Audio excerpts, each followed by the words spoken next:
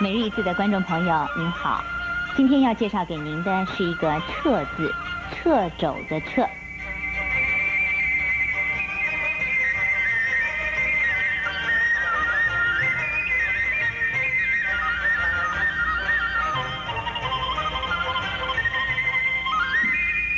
掣字的国语注音是吃恶彻四声彻，彻四声彻。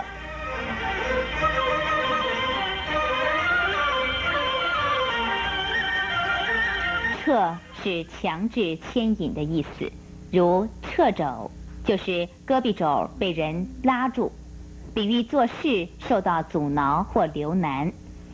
据说春秋时代鲁国有一位叫伏不齐的人，也就是伏子建，他是孔子的弟子。在他治理善父的时候，恐怕鲁国的国君听信谗言而阻挠他的行政工作，于是呢，他就向鲁君辞行，当面请求鲁君派了2个掌文书的史官随行。到了善父，在义吏的面前命令2位史官记事。这2个人正要写的时候，伏子建就用手掣着他们的肘部，因此写出来的字呢很难看。伏子建看了就大发脾气，2位史官也无奈地请辞不干了。于是回到了鲁国，向鲁君报告经过。鲁君说，伏子建是在提醒我不要去干涉他的行政措施。好，如果不是你们回来禀报，我可能真会犯下错误呢。后来伏子建果然把善父治理得很上轨道，而备受称赞。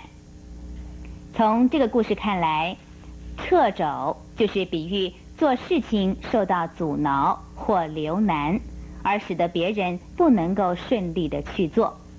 俗话又叫掣后腿，或是写成这样的扯后腿。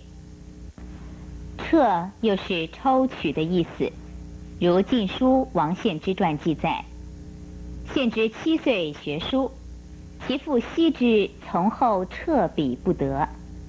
这里的掣字呢，就是抽取的意思。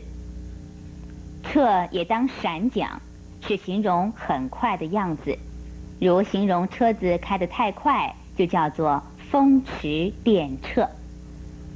最后要说明的是，掣这个字要念掣，不可以念志，所以在读念的时候要特别注意了。今天每日一字就介绍到这儿，谢谢您的收看。